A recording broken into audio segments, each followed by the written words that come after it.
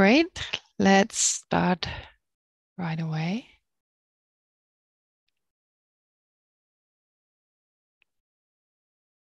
Okay, so we'll start with some breathing meditation.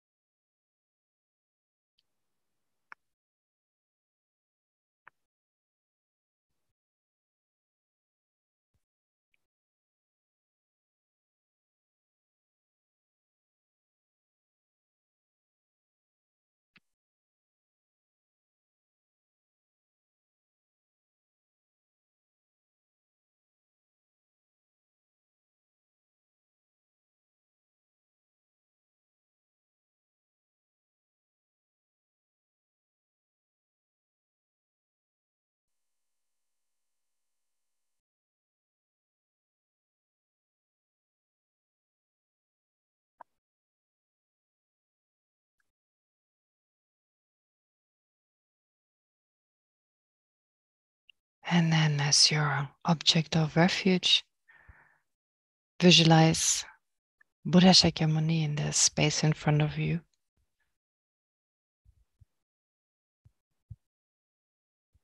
Being inseparable from your Lama or your Lamas. Manifesting all the enlightened qualities that we can attain ourselves.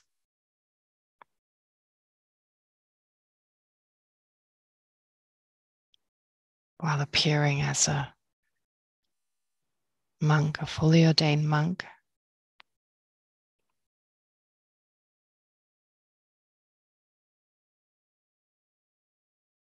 With a body made of radiant light.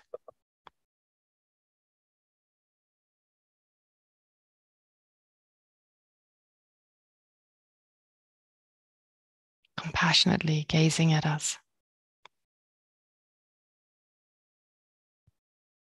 And all sentient beings who surround us.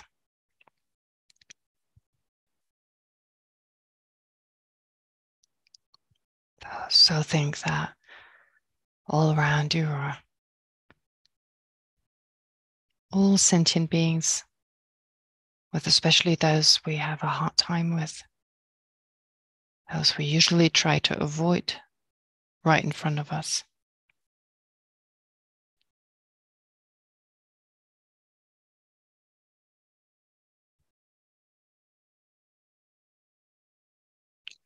And then let's remember that ultimately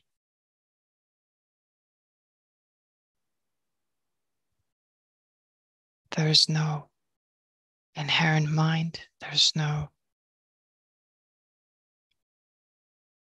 objective mind, no mind that exists by way of its own character.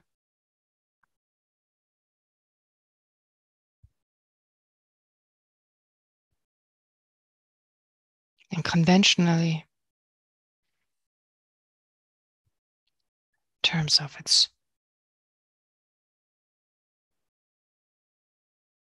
nature, being clear and knowing, our minds don't really differ from those of sentient beings.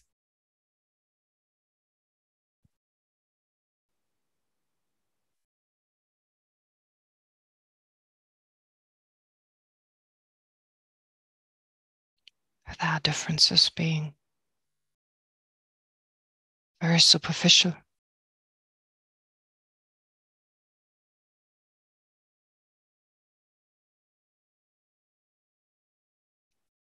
So based on that understanding, generate the same sense of deep care you have for yourself, for each and every sentient being. Feeling of closeness,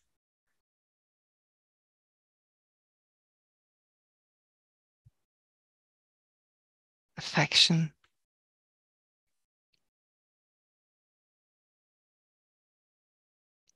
in the form of the mind that's called affectionate love.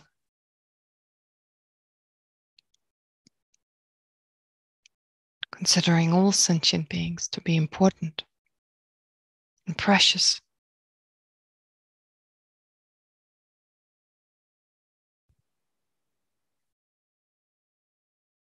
Even those we don't like.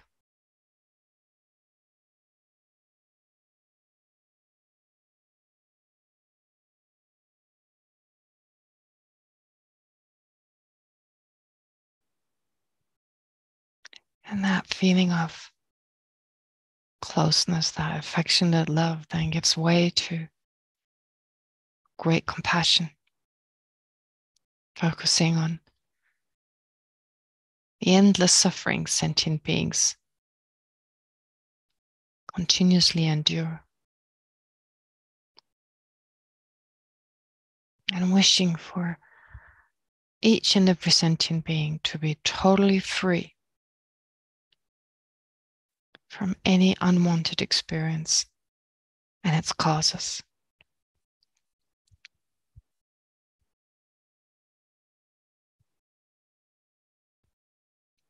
And that wishes to be able to protect sentient beings from these experiences and their causes.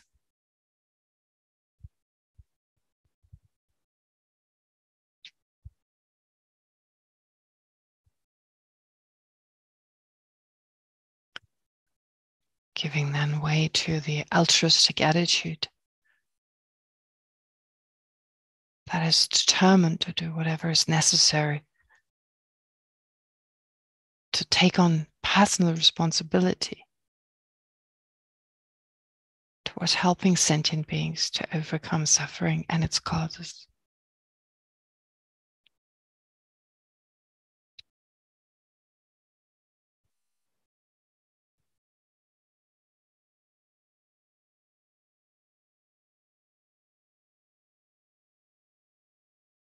And since that is only really possible once we become Buddhas ourselves, let's generate the sincere, the heartfelt wish or even determination to become fully enlightened for the benefit of each and every sentient being.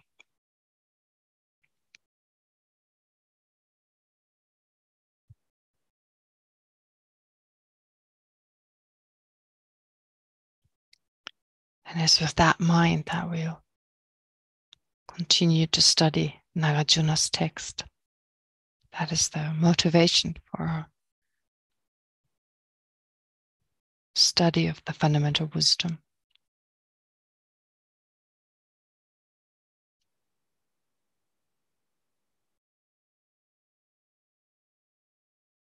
And so let's deepen that determination by reciting the prayer.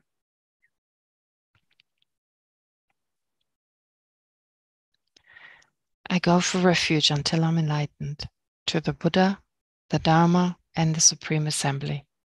By the accumulation of merits of practicing generosity and so forth, may I become a Buddha to benefit all sentient beings.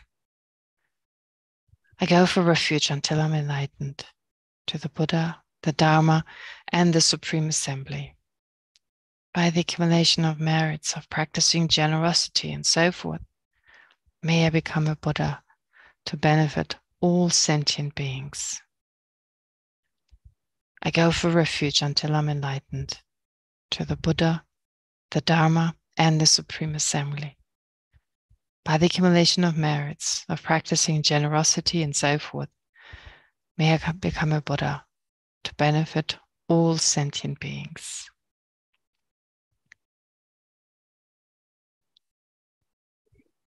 Okay.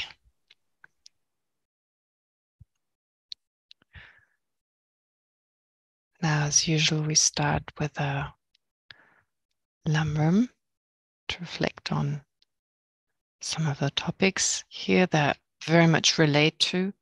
Oh, wait, I haven't done it right. I have to first go to the. Okay. Here we are. Can you see the outlines? Are they appearing on the screen? Great. Okay. Thank you. All right. So, of course, as part of our study of the fundamental wisdom, we need to understand how it all fits together with the Lamrim. In fact, there's not a single topic that doesn't somehow fit or doesn't somehow belong to the Lamrim or that isn't connected to the Lamrim. So last time we started to talk about the causes for the arisal of the afflictions.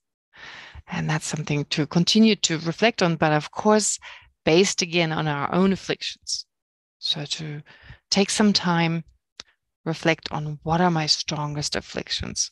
What are the destructive emotions that I've have the hardest time with, that arise the most frequently, that are the strongest? And also be aware of the different causes, of course. Now, last time we spoke about the cause of having the seeds, having the potential for those to arise.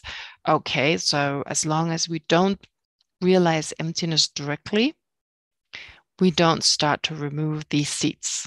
Now, that's really important. Just realizing emptiness directly doesn't mean we are liberated, but we start to eliminate what are called the seeds or the potential of some of the coarser afflictions, at least to eliminate. We start to eliminate them. So on the path of seeing, that would be the first time you realize emptiness directly. And at that point, you then start to eliminate the potential for certain afflictions to arise, especially the intellectually acquired afflictions. Anyway, so those are the seeds. But those seeds are not the only thing that is responsible for the affliction. So if right now we have no afflictions and suddenly very strong attachment arises, seems out of the blue. Well, it's not out of the blue because the seed of that attachment to arise is there. And then there are the objects that stimulate. They stimulate the arising of certain attachments. So certain objects, when you encounter these objects, anger arises. I mean, we all know that with certain people that for some reason, when we just see them, they lead to a feeling of resentment, even anger and aggression, hatred, and so forth. Or in the case of attachment, jealousy, envy, and so forth. So these objects, and so they do rise, well, because there are the seeds, the object is somewhere nearby. And we often have wrong views in relation to the object that we don't really question. They just arise. And then based on these wrong views, this person will give me lasting happiness. If I just got rid of this person, all my problems will be solved, and so forth. So that's another cause. I spoke about it last time, which is why sometimes it's not a bad idea to just avoid the object temporarily. It doesn't mean we have to forever avoid a certain object. Of course not. But for instance, the situation of monks and nuns is such that as monks and nuns, or as nuns, we avoid, or having certain vows, we avoid certain situations until at some point it doesn't matter whether we encounter them or not, but we stay away from certain activities because they may stimulate, they may give rise to certain afflictions. And it's advised in certain cases if a person always triggers anger in us, for instance, to just stay away. Anyway, so it's the objects that stimulate the afflictions. And then there's the detrimental influence, having wrong friends, having friends that influence us in a negative way, like social distractions, spending time with them. I mean, there's no problem with spending time with people. We shouldn't necessarily, avoid if it's harmful to them, if it's hurtful to these friends. So to totally ignore them, that's not what's meant here, but to not allow ourselves to come under the influence of certain friends. And again, it requires some reflections. Is that the case or not? And then you have variable stimuli, so certain explanations that, first, for instance, following certain teachings or reading material that may lead our mind in the wrong directions. So to avoid, maybe also, certain movies possibly that promote violence, for instance, or certain books that lead to a violent kind of, or that depict a violent behavior, which may trigger something within us, for instance, or certain books and movies, etc., that trigger attachment. So certain stimuli. But here in particular, it's verbal stimuli. And then there are habits. We've got so many habits. So to watch out. Our habits, sometimes they're also called imprints. It's another way of describing imprints. Like imprints, the imprints of our afflictions are a type of habit. So therefore, to break these habits by developing new habits. So oftentimes, if we're really angry with a particular person, every time we meet this person, whenever there's resentment towards this person, well, now we need to habituate ourselves with an antidote to that anger, for instance. Well, in the form of love, compassion, and so forth. Trying to understand the person, where are they coming from, why are they acting the way they act, putting ourselves into their shoes as best as we can. So to pay extra attention to the habits, because most of our afflictions arise out of habits. Because we're so familiar with them. Attachment, of course, same idea.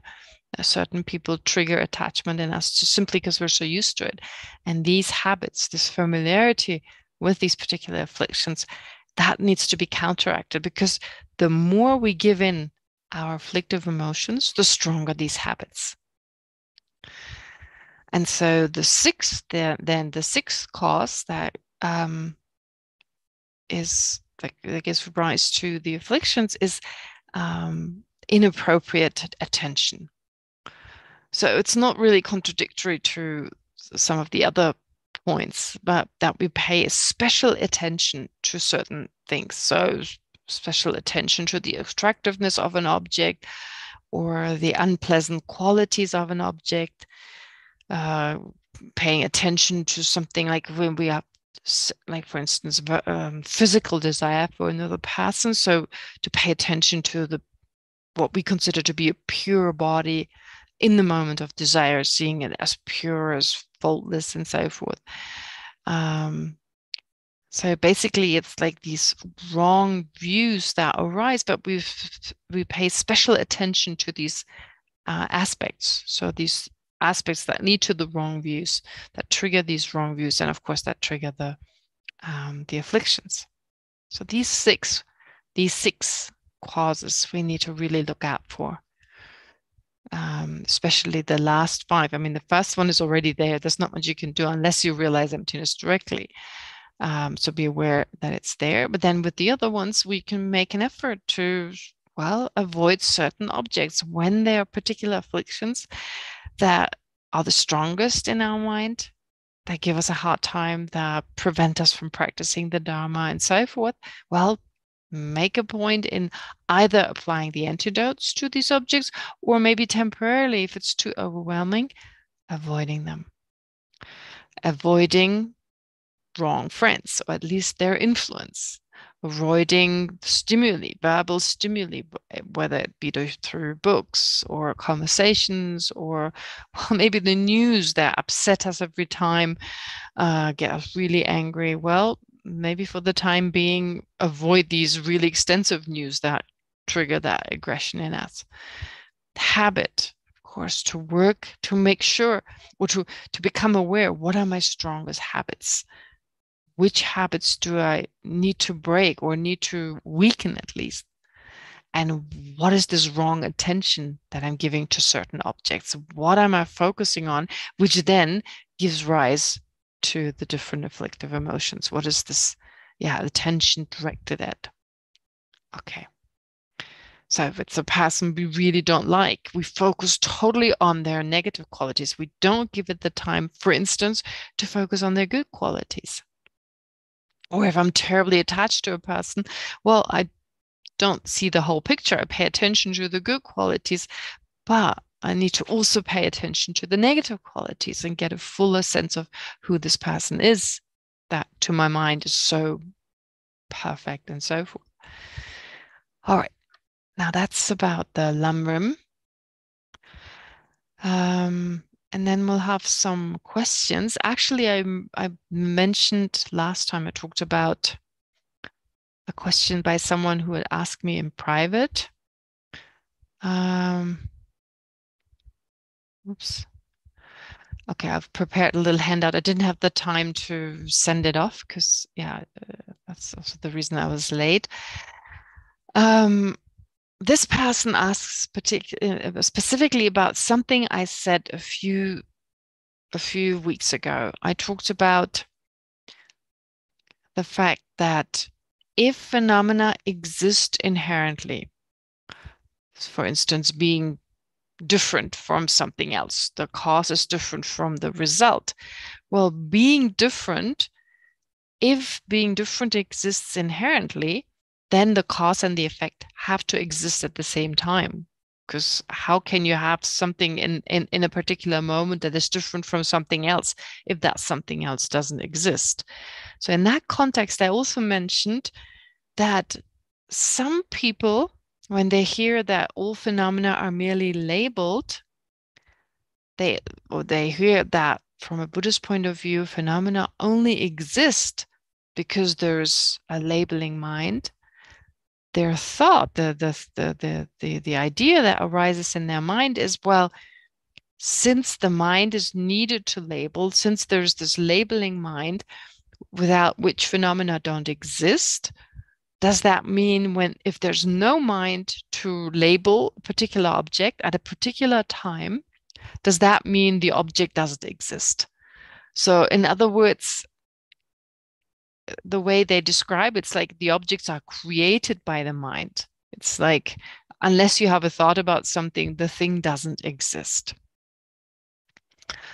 And that is based on an understanding, or that is based on the wrong view that labeling exists inherently. That labeling exists inherently, that there's this absolute labeling that takes place. And because there's this absolute labeling, therefore, unless you have some labeling mind, you cannot have an object. Totally forgetting, of course, that, well, labeling is not a sense of creation, kind of creating something out of nothing. You need, of course, a basis of labeling, a basis of designation. First of all, you need to have a mind that labels. You need to have the label itself. So whether you label it, I don't know, cat or dog or walking, arising, whatever label you apply, you need that label. You need the mind that labels, and you need a basis based on which you label, the basis of labeling or basis of imputation. Okay, so therefore, there's no absolute, well, therefore, labeling in itself is not just creating something out of nothing. That's really important. But also, labeling itself doesn't exist inherently. It is also merely labeled. So, on the basis, here I can use this picture, although it's meant for something else as well. Well, on the basis of someone, and here this is a very typical way of describing, of course, the brain is like, I mean, like, as if the mind was the brain and so forth. No, it's just, that's not supposed to represent the mind, of course. But anyway, based on our different thoughts, and I didn't have the time to add more thoughts, so I just left them blank. But the point is, based on having these different thoughts, we say the person labels, of course, on the basis of, like the basis of invitation, dependence on the label itself and the mind and so forth. Independence on all those. If there's the thought, it is such and such, then we label the person just labeled. It's a little irritating with these two words. So labeling that the person has just labeled. Okay. So even the labeling process, that's not an absolute, doesn't exist absolutely. It is also just a conventional, it exists merely conventionally. It is merely labeled. And labeling doesn't have to, if you label something, it doesn't have to exist in that moment.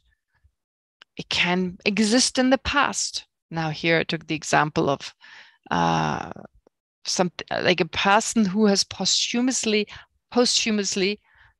labeled to be the Dalai Lama. So you may be aware of that. Of the 14 Dalai Lamas, it was only at the time of the third Dalai Lama, at the time of a Mongolian king, if you like, a Khan called Altan Khan. He encountered the third Dalai Lama, Sonam Gyatso, and only so the first Dalai Lama was called Gendun Drup. He was a disciple of Lama Tsongkhapas. The second was called Gendun Gyatso and Sonam Gyatso. Yeah, so the second was called Gendun Gyatso.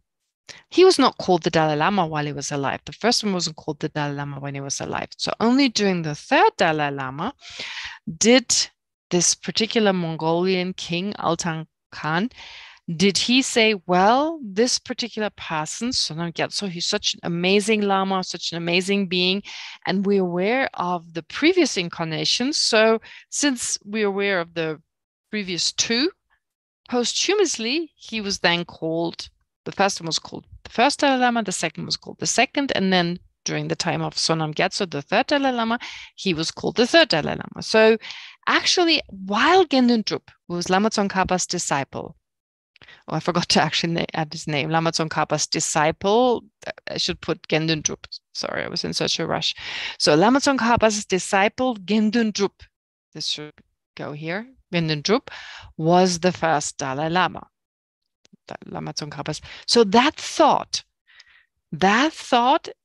was labeling the first Dalai Lama, Gendun Drup, to be Dalai Lama, or labeled him as first Dalai Lama.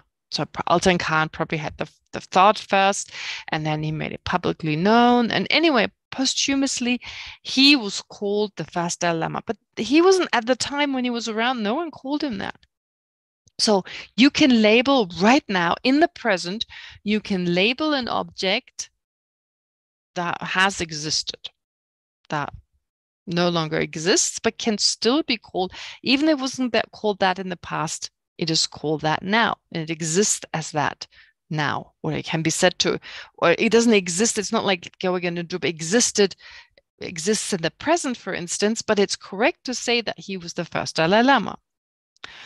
Likewise, in the future, you label someone here, my future son's name will be Tom. So already this future son doesn't exist yet, but already the label has been given.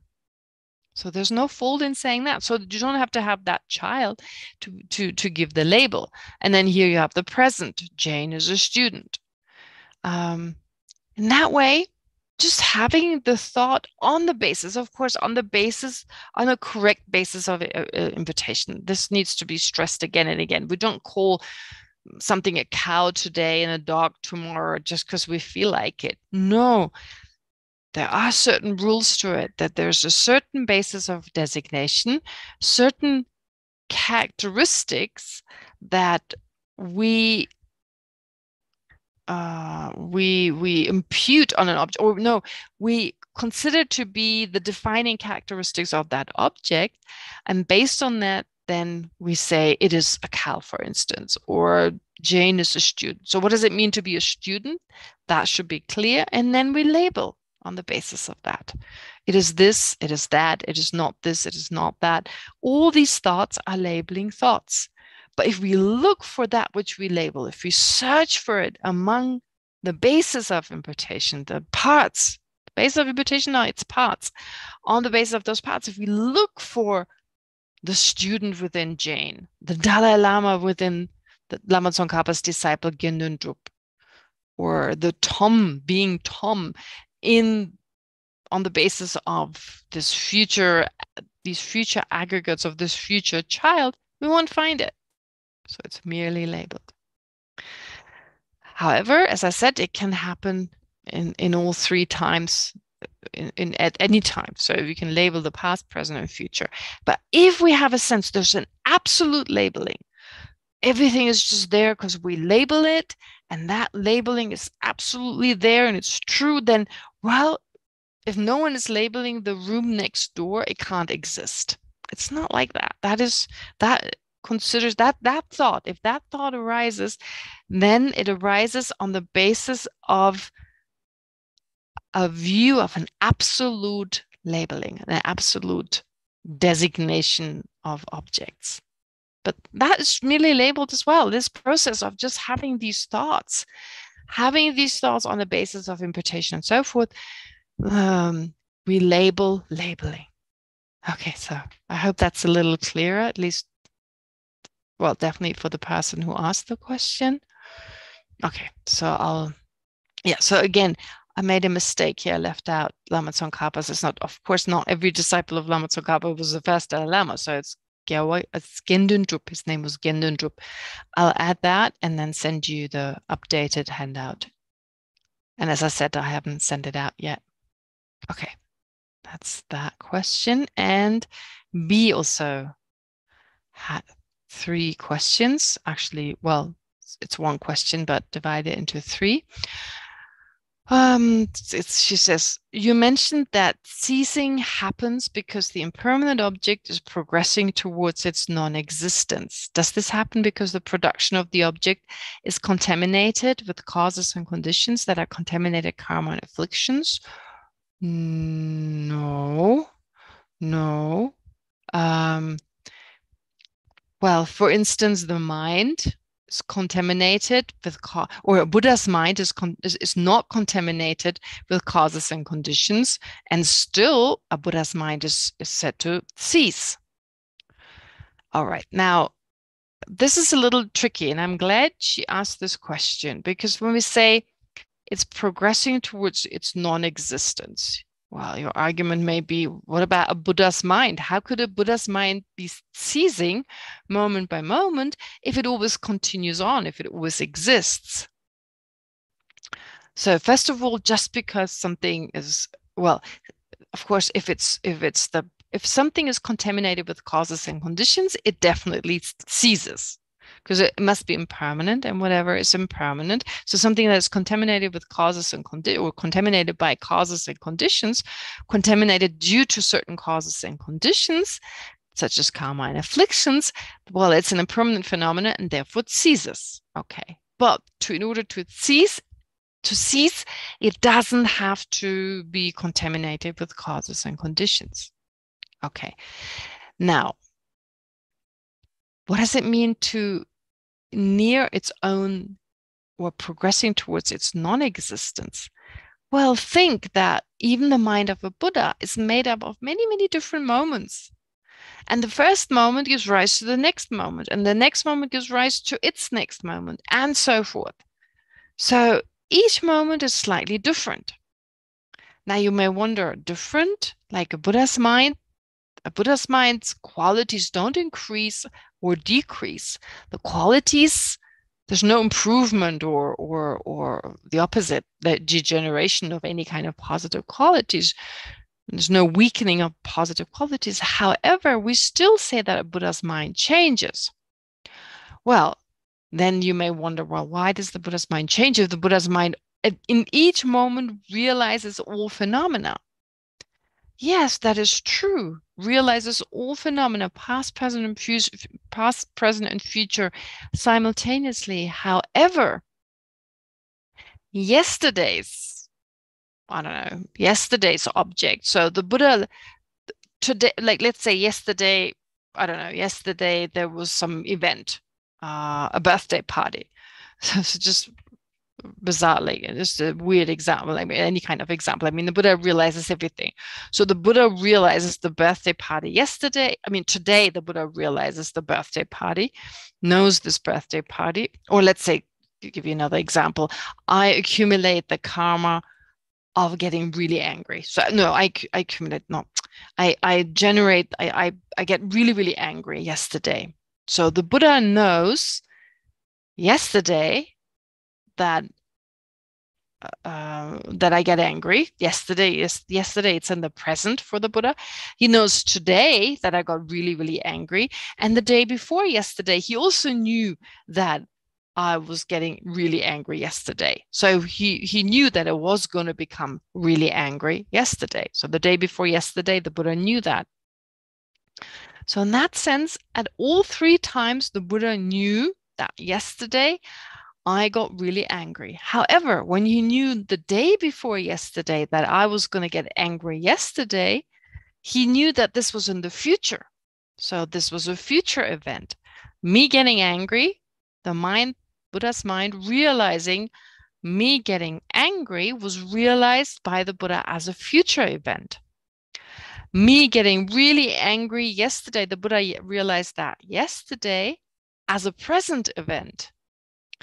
And today the Buddha realizes it as a past event. So the mind has changed because the objects have changed. So that which was yesterday, the present, is today the past. And that which was the day before yesterday, the future, is now the past and was yesterday the past.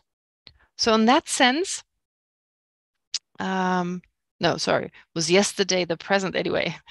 I hope you understand what I mean. So I don't want to confuse you too much. But the point is that the Buddha's mind perceives all phenomena simultaneously, all phenomena at the same time, but being a phenomena at a certain time it's the present, at a certain time it's the future, and the Buddha realizes those as the present, as the future, as the past. And since phenomena are not the same, they're not always the present, they're not always the past, or they're not always the future, and so forth. Therefore, in that respect, we can definitely say that the Buddha's mind changes just from the point of view of these objects. Although they're not the same changes as in our case, sometimes better, sometimes worse, sometimes they're angry, sometimes not angry. No, as I said, the Buddha's qualities do not degenerate. So, having said all this, how can we say that the Buddha's mind ceases? Well, yesterday's mind stops to be, or ceases to be, or ceases to be yesterday's mind. So today, it has become today's mind. It ceased to be yesterday's mind, and so forth. Therefore, since it consists of different moments, and each moment ceases, we say the Buddha's mind ceases, with each moment giving rise to the next moment, and so forth. So you don't need any afflictions and karma and so forth. You don't need degeneration. You don't need improvement. No, here the changes are just the fact that a previous moment is not that the present moment is not the previous moment, and the future moment is not the present moment, and so forth. So that there's this constant coming into existence of new moments. Yeah, I hope I answered that. I hope that's clear now. How then do we account for the momentary changing or ceasing of an Arya Buddha? I just answered that. So, who of course is not progressing towards its own non-existence. No, but still, each moment is different. A mind is an active, it's not a static phenomenon, it's changing all the time. And therefore, each moment is ceasing in order to give rise to the next moment. It ceases to give rise to the future or next moment. Okay. And then she mentions Mipam's, she actually posted a book here. Where is it? Oh yeah, here. It's this book by Mipam Rinpoche, by Mipam Gyatso, Fundamental Mind, the Nyingma View of the Great Completeness. So in this book, she says Mipam posits a fundamental mind that is uncompounded and permanent when one realizes directly the ultimate truth. So there's this fundamental mind that realizes the ultimate nature of phenomena. So when we hear uncompounded and permanent, this naturally sounds nonsensical to me, until I heard a Nyingma teacher explain that permanent here means not degenerating. Yes, the word permanent is sometimes used in certain contexts, and not just in the Nyingma tradition. Also, sometimes in the Gelug tradition, sometimes it says like, I will always do such and I will permanently do such and such. I mean, it's the word for permanent is used. We would not translate it as permanently, we would translate it as always, but it's really saying, I I will permanently do such and such, which is not saying that it doesn't change moment by moment, but that you will continue to do the same thing. Or the Buddha's mind is permanent. Here in this context, yes, as B says, it means it doesn't lose its positive qualities. It no longer degenerates. Yeah, so the word is just sometimes used in a different context. And as I said, in the other traditions, in the Gelug tradition, also you find that usage of the word sometimes. So it always depends on the context.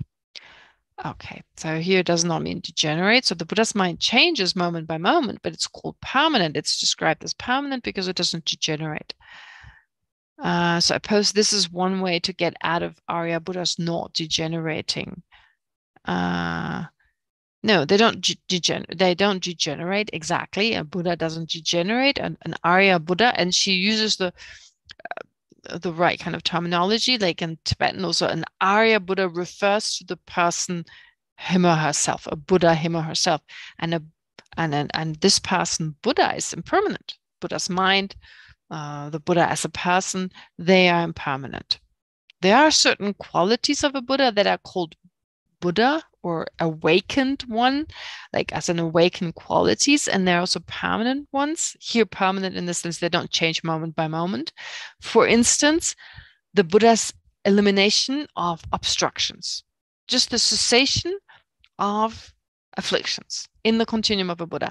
That is not changing moment by moment. That's just the absence of something having been eliminated, having existed previously, and now having been eliminated. That elimination of these obscurations, those are said to be Buddha. The word Buddha is used actually in Tibetan and in Sanskrit as like an awakened quality, but it's not a person. So usually when we use the word Buddha, we use it to refer to the person. But in Tibetan or in Sanskrit, Buddha can also mean any quality of a Buddha, any cessation in the continuum of a Buddha. For instance, the mind, the body, all these are also described as awakened or as Buddhas, right? So it's a little weird way of speaking. In English, you wouldn't say the Buddha's mind is Buddha or the Buddha's foot is Buddha. But in Tibetan, it's definitely used that way. Anyways, so to then differentiate between a quality of a Buddha, which is called that which is awakened or Buddha, versus the person Buddha, the word Arya Buddha is added. So Arya Buddha, you always know in Tibetan then, oh, that refers to the person Buddha. Anyway, having said all this, yeah, so a Buddha as a person, an Arya Buddha does not degenerate, but changes moment by moment because the mind changes moment by moment. And the reason for why the mind changes moment by moment, although it realizes all phenomena at all times, is the reason I gave earlier on. That an object the Buddha realizes, first realizes as a future object, then realizes it as a present object, and then realizes it as a past object. And there's a change. Okay. Yes. So these are the questions for today. There was one more question I was asked.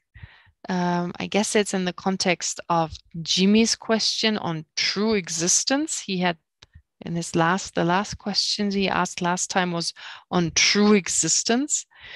And so I'll go into this more next time. I want to say a little bit about true existence versus inherent existence. They mean the same thing, but they're slightly differently explained. So I'll say a little bit more about this next time. Okay, there's just not enough time today.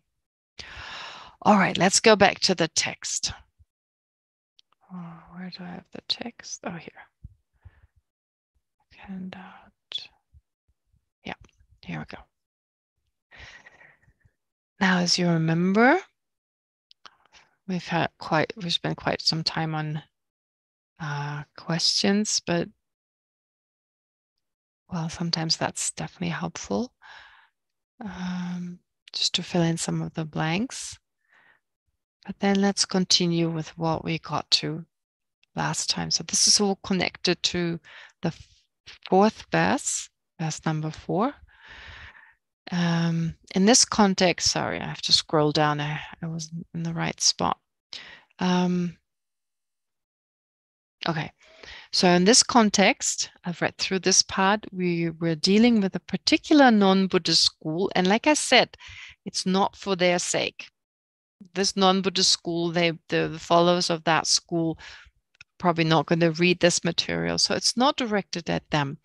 It's directed at our own sense of reality. So sometimes it seems we may not even recognize we have these wrong views. Sometimes it's just helpful.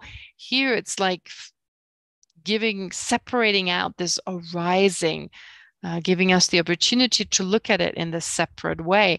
And actually, remember last time I spoke about this, I said there are these grammarians, like this particular non-Buddhist school called the grammarians.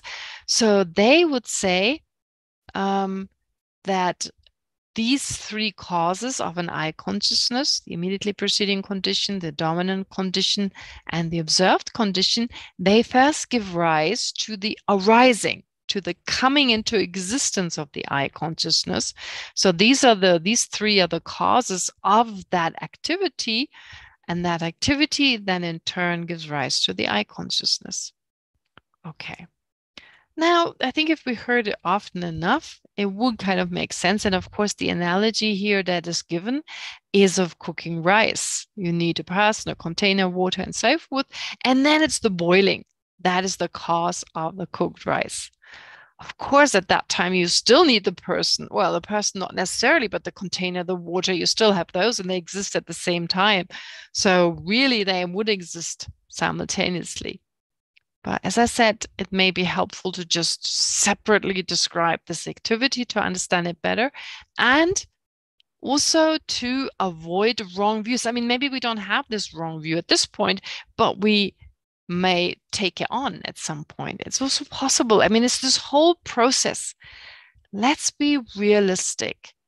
Our life right now is controlled not just by one wrong view, the misapprehension of reality, by countless wrong views.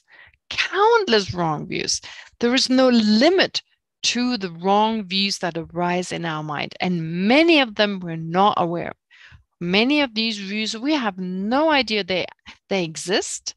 We're so focused on whatever is the object of those wrong views, we never realize it's a wrong view. And then based on our giving attention to these objects, then all sorts of afflictions arise. Therefore, it's important, although they're maybe not stressed as much as the root ignorance, that from within this root ignorance, it gives rise to endless wrong views. And I'm pretty sure we all have that experience, how oftentimes just in everyday life, we misunderstand, we think it's like this and it's actually not like that. But those are like just not knowing and getting it totally wrong. But of course, perceiving that which is impermanent to be permanent. And again, it's not on an intellectual level. If I were to ask you, is it permanent? Is it impermanent? You would probably say it's impermanent. But there are certain minds that just pop up. You know, like think in each second, you can have 3 or 4 thoughts, one after the other. Our mind is so quick.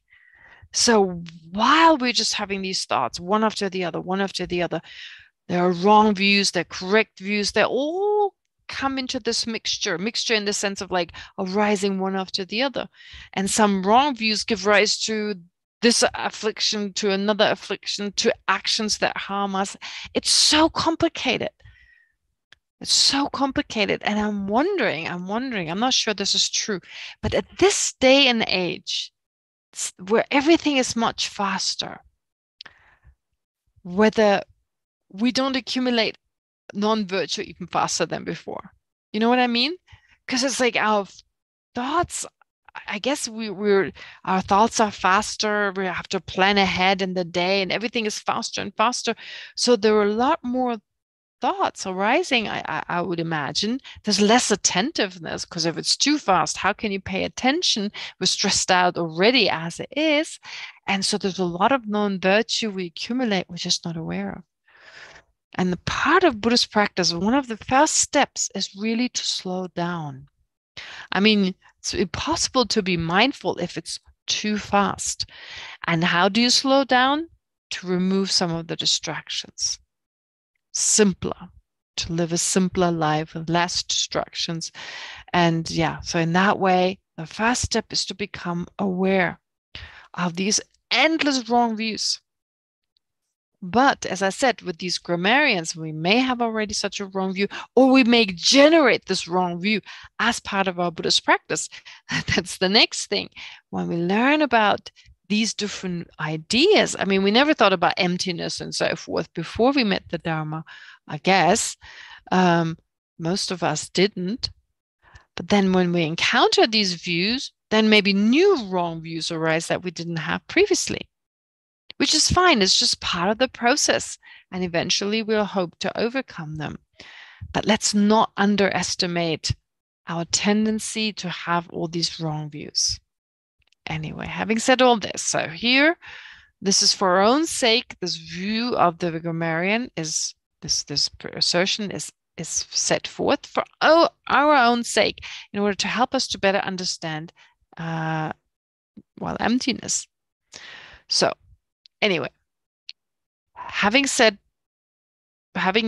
presented this assertion that first you have the three conditions in the case of consciousness, or let's take the classic example, you have the seed and the sprout. No, you have the seed, you have the fertilizer, you have water, those three coming together.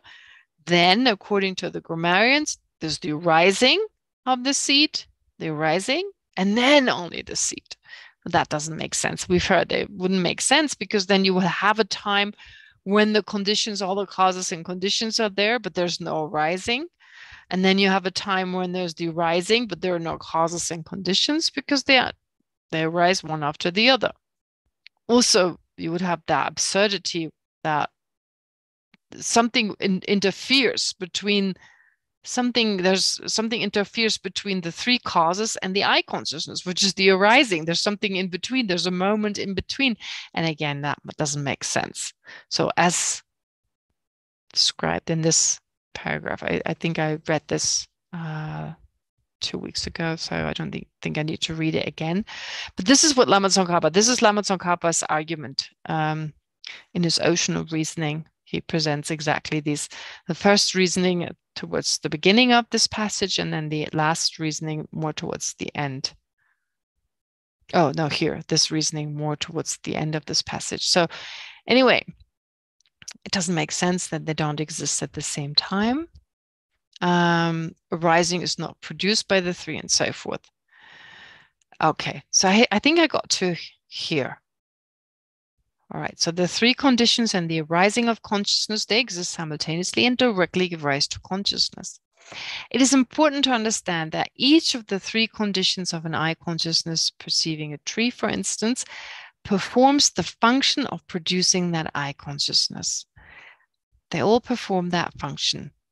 The immediately preceding condition, the I sense faculty, and the observed condition, the tree, each give rise to the I consciousness perceiving the tree. Remember, that's the transitive verb, producing. And since each of the three conditions produce the I consciousness, each one also facilitates the arising or coming into existence of the I consciousness. So the cause does something and the effect does something. Okay. In fact, the three conditions, their individual function of producing the I consciousness and the action of arising of the I consciousness, which is brought about by the three conditions, they exist simultaneously. They all exist simultaneously. Oh, I did read this last time. Furthermore, the action of arising of a result, the causes and conditions of the result, and the function of the causes and conditions to produce the result, they're all of one nature. So the arising, the causes and conditions, and the action of the causes and conditions to produce the result, they're all of one nature. So they're merely labeled, of course, but on a valid basis. So I remember Avada said, oh, that's so difficult because I can see the seed, I can see the sprout, but I don't see the arising, right? Yeah, that's true. I mean, the arising is an activity. Well, you don't see in the way you could say if you watch it long enough, or the arising of something if it's fast forward, for instance, or you look at it long enough, you will see the arising. Actually, you watch it, right? So it's like the seed growing bigger and bigger and bigger and bigger. So you say, I see the arising. We see activities, we see walking of a person, we can see the death of a person. It doesn't happen in one moment, of course, it requires moments in time, but we can watch it and see, oh, I saw how the seed grew. Okay, well, that of course, it's see means like you really have to spend a lot of time, but yeah, if you watch long enough, and certain things, of course, they grow faster. So the Tibetan word for arising is also to grow. It just doesn't work as nicely grammatically here. So the growth of an I consciousness sounds weird anyway. In Tibetan, the word to arise also means to come into existence and depends on causes and conditions, and it also means to grow. Anyway, so you see the seed, the plant growing, although there's no plant yet. You see the apple tree growing, for instance. So if you watch long enough, you can actually watch it. Yes. So you see the seed and you see the sprout, but even if you look all the time, from the time the seed is appearing planted and everything, you will never be able to pinpoint the exact moment or second or split second when the seed turns into a sprout. No, I agree. But you will also never be able to pinpoint the seed. Exactly where does it start and where does it end, right? Yeah. I mean, that's true, Vada. You're going into more ultimate analysis. So, but just ordinarily on a conventional level, we would say, oh, I saw this thing growing. I saw my child growing over the years and so forth. But of course, when is this child no longer a toddler? And when the moment we look closer, we no longer, I mean, it's very difficult to apply these terms. So the moment you look closer is really when you apply ultimate analysis, and then things start to disappear. But just and in Tibetan or in the text, it usually talks about not analyzing, without analyzing. So if we don't analyze, yeah, things grow, things come into existence and so forth. So even these actions, we can watch them. So actually, the imputing is the imputing is based on a certain instance when we make the sprout or the seed permanent in order to call it what we call it. So you're saying like in order for us to think of, in order to impute it as seed, we need to make it permanent. Oh, we don't need to make it permanent, but to our mind, when it appears to our mind, this especially of course our conceptual mind, this changing quality of it, no, it doesn't appear to that mind. So you're right. When you think of the seed, there's just the seed as a frozen in time, right? Yeah. Now you label it, you have these parts based on which you label seed. So it seems to be frozen in time. You don't get the sense of that constant change. Yeah, you're absolutely right. Yeah. I was thinking the same last week when we say emptiness of a table. It's not the emptiness of a table. It's the mind emptiness, or it's not the table that has the emptiness. It's as if, I think, the consciousness that sees or imputes or whatever the table, there is the emptiness. The emptiness is not within the table. The emptiness is not of the, that's what I, all of a sudden. No. Of course, you can't separate the table from our mind perceiving the table. So previously, when you said, when we label the seed, for instance, well, it has to appear to our conceptual mind, and to our conceptual mind, its impermanence does not appear. With that, I agree. I mean, it doesn't have to become permanent. We don't make it permanent as such, but we're not aware of its impermanence, at least not with that particular conceptual mind.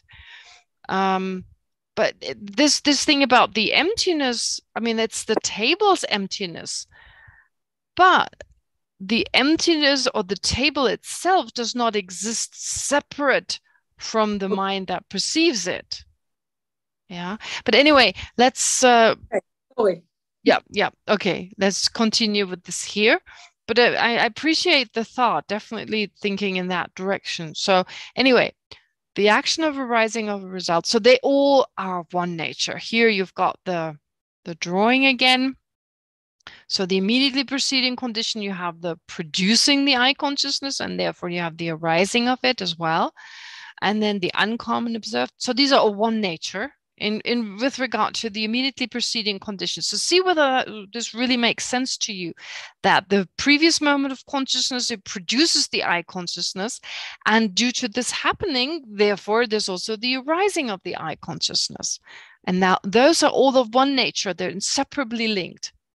The same is true for the uncommon observed condition. That's wrong. Sorry, the uncommon dominant. Sorry, I mean, you even have someone who edits it and still certain things just get, sorry, this is a mistake. It should be the uncommon dominant condition. And then again, you have the process of producing and the process of arising, and the observed condition producing the I consciousness and the rising of the I consciousness. And of course, there's so many more causes, really. I mean, everything has so many causes, but these are the main three causes. And you always have these activities here, these functions that are performed. And those are of one nature for each of these causes. Not saying there's also all of one nature. That's not what this means. But these three here, the uncommon dominant condition and its production and its arising. And then with regard to these are of one nature, these are of one nature, and these are of one nature. Okay. Please note that arising is an action that has an agent, a phenomenon that performs the action. In Tibetan, this is a really important word. Agent, it sounds like James Bond or something. No, but of course, agent is that which does something. An agent here means something that does something. So it's important to understand that there are always these three aspects, and you've heard of those, these three aspects of something that does something, the agent, the object to which something is done, and the activity. Now, you don't always have an object. In the case of arising, it's that which arises, it's the object itself. There's no difference. So that which arises is the seed or the I consciousness in this case, but it also does the arising. So it's an intransitive verb. It's not a transitive verb. Arising here, the same in English. But as I'm saying, you have that, for instance, when you think of generosity, the person who gives, the object that is given, the object that receives something, and the activity of giving, so that they don't exist inherently and so forth. So similar here, it's important to understand all these aspects, the agent, the arising, and if there's an object, of course, the object. But here, arising is an action that has an agent, so a phenomenon that performs the action, in this case, the I consciousness. While the three conditions produce the I consciousness, that which is produced, the I consciousness, performs the action of arising. Okay, so far I think it's clear. Just to explain it again, The I consciousness is that which arises in dependence on the three conditions. Therefore, the I consciousness and its arising depend on each other as action and agent, even though they do not exist at the same time. Okay, so the I consciousness, of course, only arises a moment later. And still we talk about the arising of the I consciousness, the production of the I consciousness. So they depend on each other, but they don't have to exist at the same time. All right, so that's our own view. That's Nagarjuna's view. Now, returning to the view of the grammarians, not only do these non-Buddhist philosophers maintain that impermanent phenomena are the direct result of the action of arising and not of their causes and conditions, they also hold that arising exists objectively and from its own side. Okay. Now, these grammarians, of course, we're still dealing with the inherent existence of activities such as arising. With the inherent existence here, yes, the arising of a result. So not only do they have the sense that the arising happens between the result and between the causes and conditions. So first the causes and conditions, then the arising, and then the result. No, on top of that, of course, they also hold the view that that exists inherently. Regarding this assertion, the assertion that the action of arising exists inherently, the same reasoning that was presented in verse 3 to refute inherent existence can be applied here. Okay, that can be applied here. But there's more reasoning. Okay. Additionally, Nagarjuna presents the following reasoning.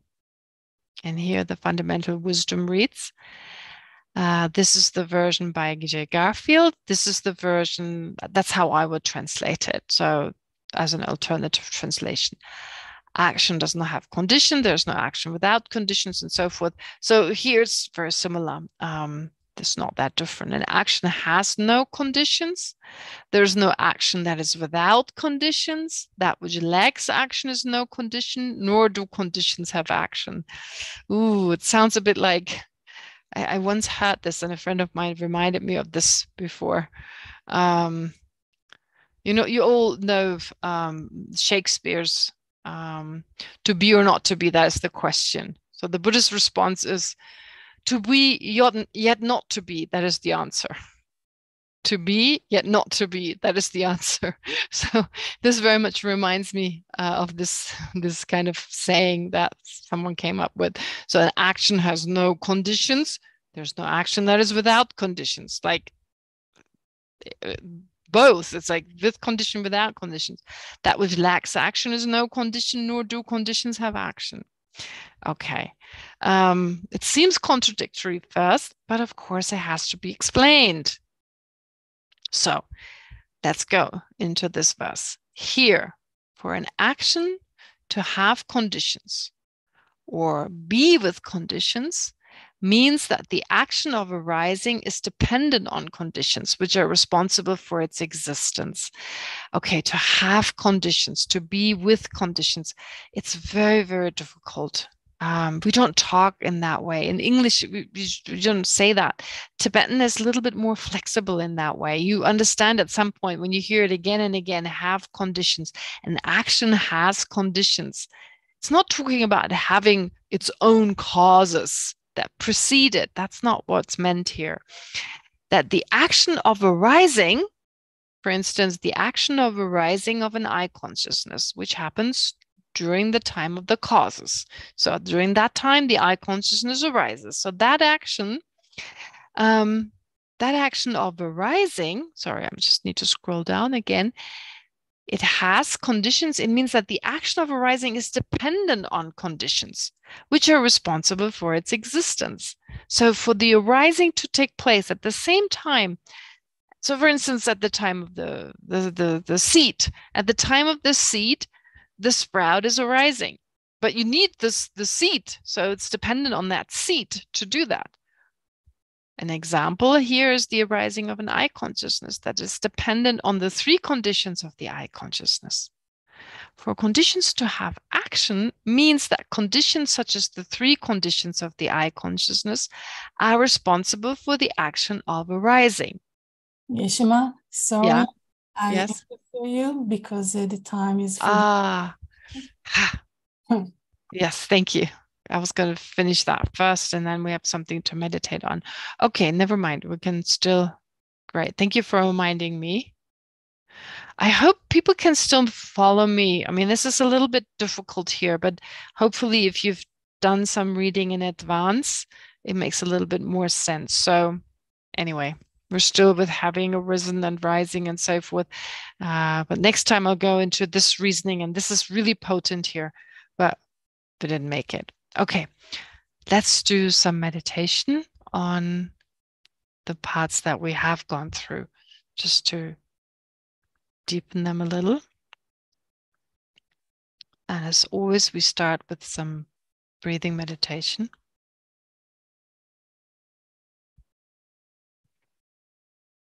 So just be in the present, just watch your movement of the breath.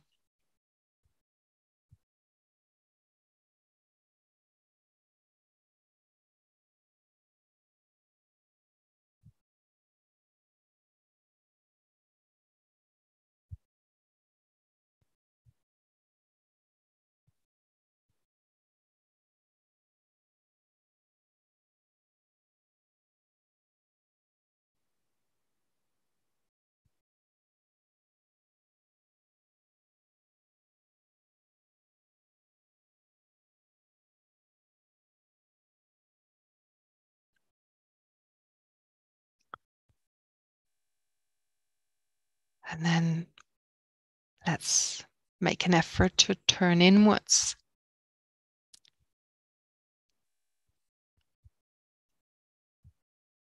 And get a sense of the fact that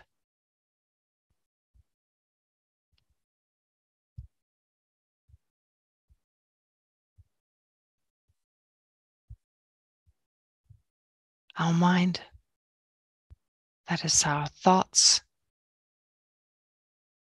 are constantly changing, arising, ceasing, with new ones arising and ceasing.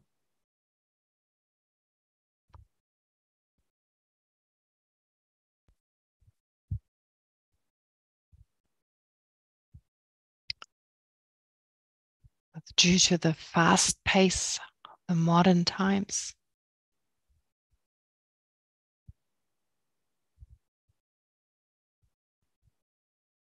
this process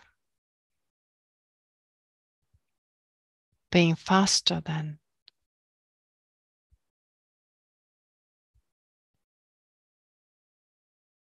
it was 100 or 200 years ago.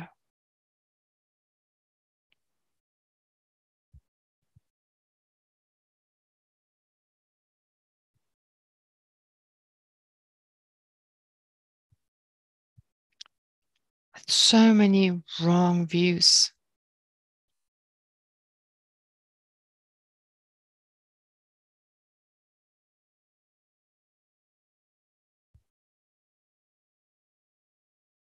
affecting our thoughts,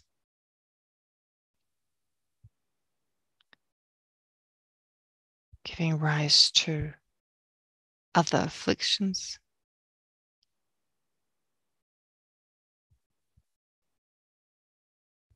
and to karmic actions.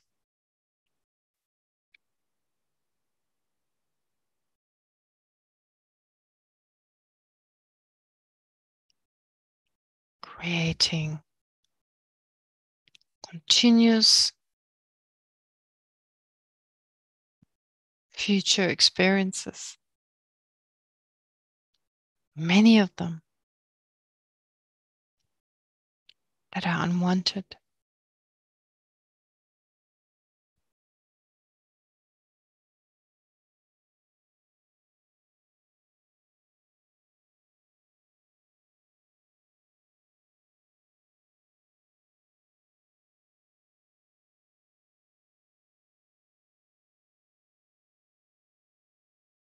We have such little control.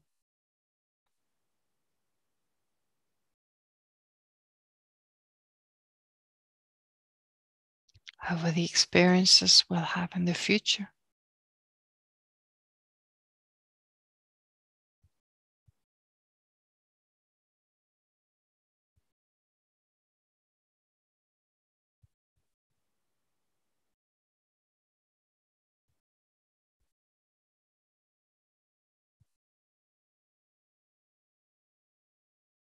Which is why it's so important to gain more control.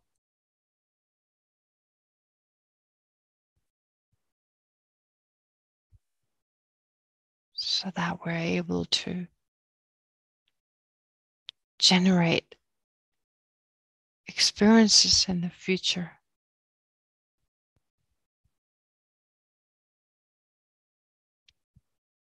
that are pleasant, and more importantly, help us in our progress on the path.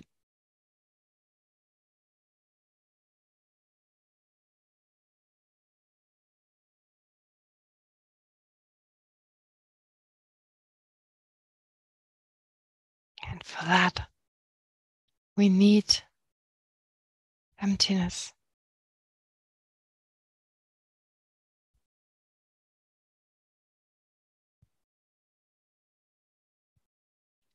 We need to understand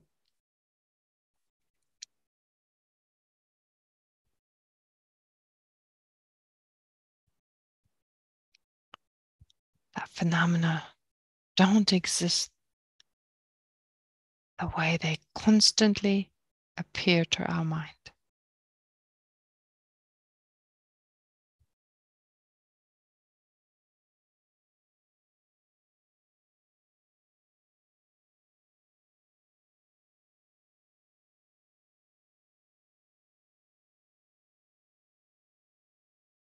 We need to break through our mind holding on to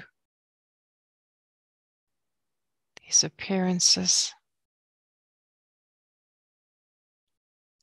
as being in accordance with reality.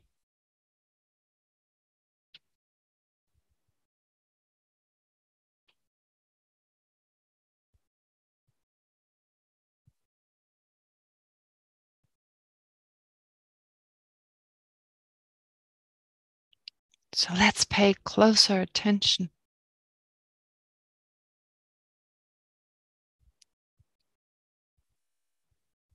to how conventionally,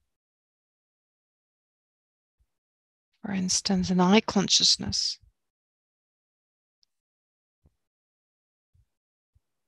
comes into existence.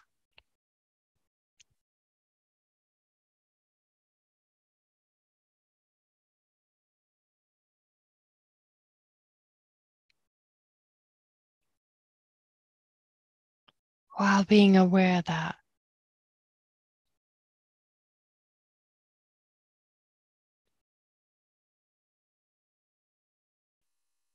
all that is merely labeled.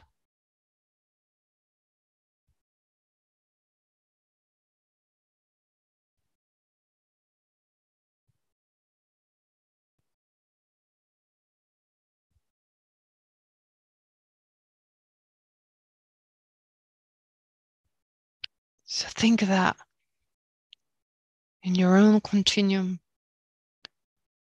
an eye consciousness perceiving a tree arises.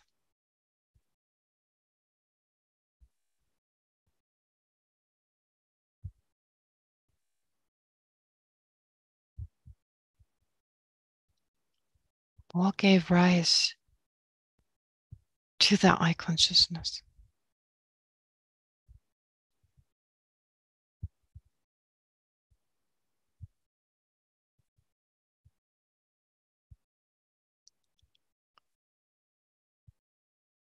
The fact that your eye consciousness perceiving the tree has the tree appear to it,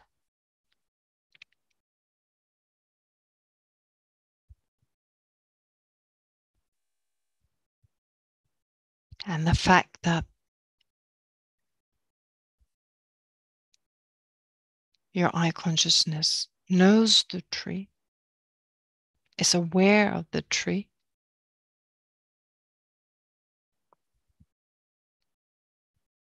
it's dependent on the immediately preceding condition.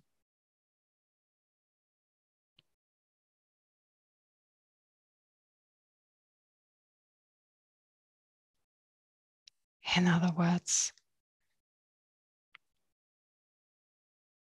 it's dependent on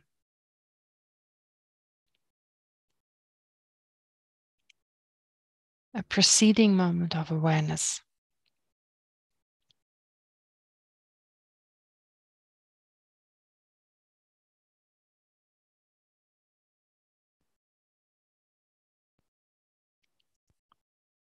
And the fact that your eye consciousness perceives a visual object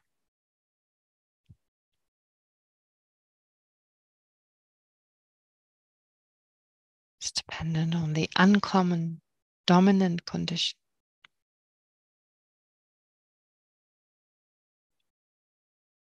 Your eye sense faculty.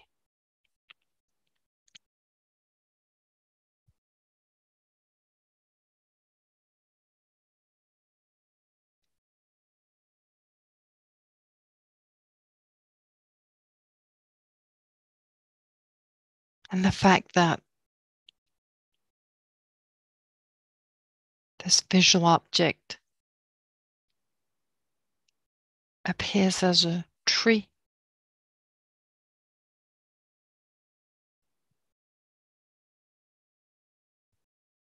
and not as something else.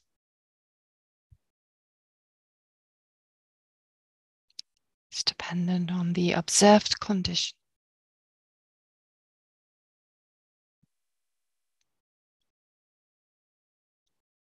The tree.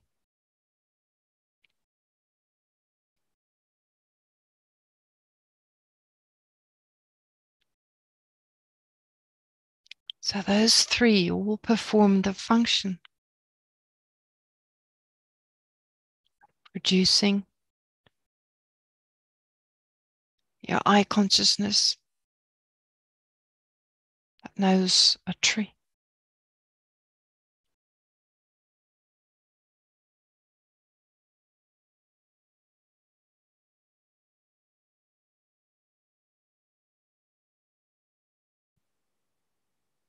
And while they are each producing or giving rise to that eye consciousness,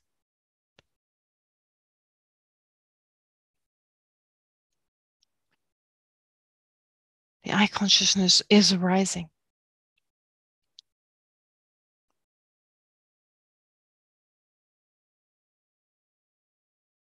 Without existing yet.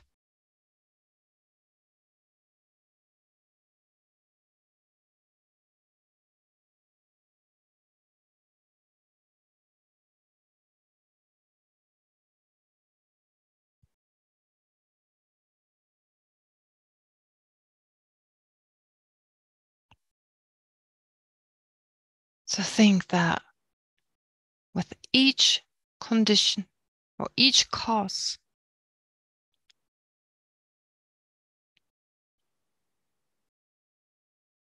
of your eye consciousness, there's the action of producing it and the action of its arising.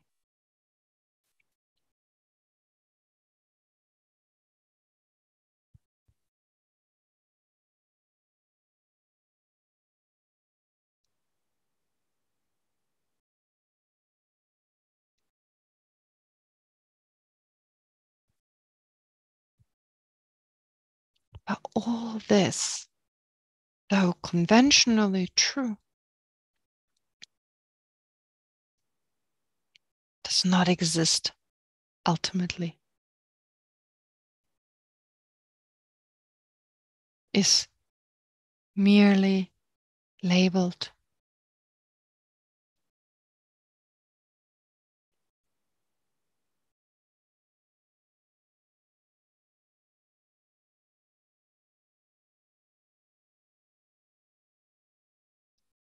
on the basis of different moments in time.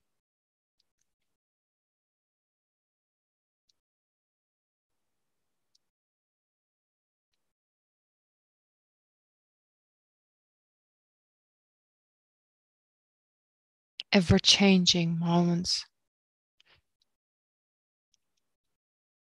We label cause, effect, arising, and producing.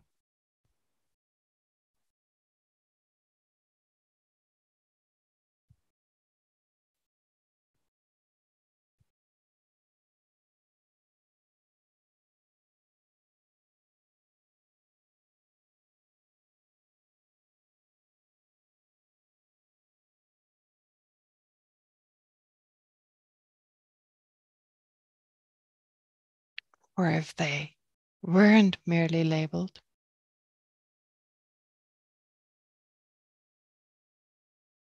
giving rise to or arising would be impossible.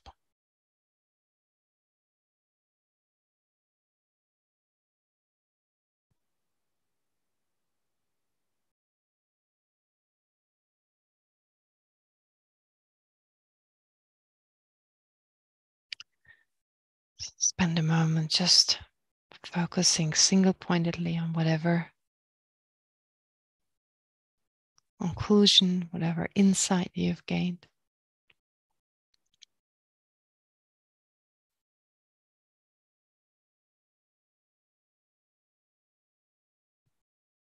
And allow for it to become a deeper part of your own mind.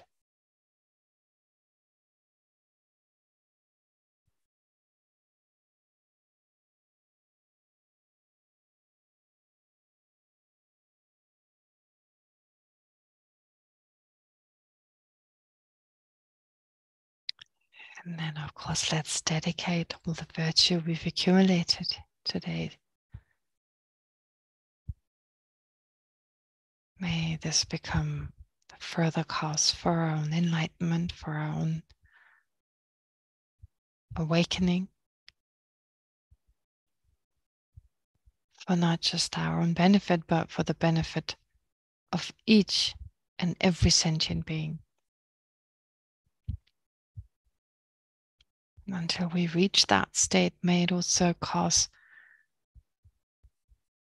our great masters, like His Holiness the Dalai Lama and all other great masters, to have an extremely long life and continue to guide us through their example and their teachings.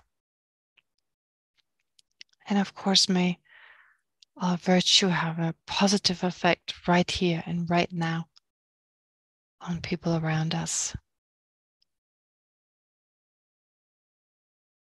May help those who are unwell, mentally, physically, like Geshe, Tali Lubin, and so many other living beings. May help them to soon get better. And may also help those greatly affected by environmental catastrophes such as fires and so forth to quickly overcome all their losses.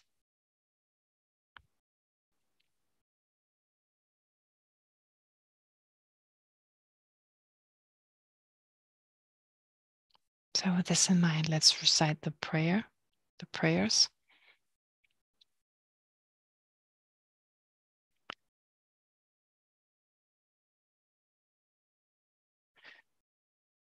Through the merits of these virtuous actions, may I quickly attain the state of a Guru Buddha and lead all living beings, without exception, into that enlightened state. In the land encircled by snow mountains, you are the source of all happiness and good. All-powerful Chenrezig Tenzin Gyatso, please remain until samsara ends. May the precious Bodhi mind not yet born arise and grow. May that born have no decline, but increase forevermore.